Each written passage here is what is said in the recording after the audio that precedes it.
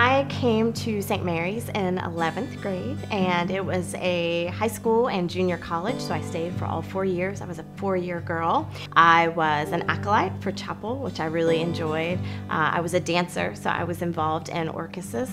I was in the Cold Cuts, which was a wash tub band, and I was also a marshal, which was an honor roll. And as an African American and the first African American marshal, it really felt like a big honor. I think being Chief Marshal is probably one of the most exciting and honorable things that I've achieved at St. Mary's.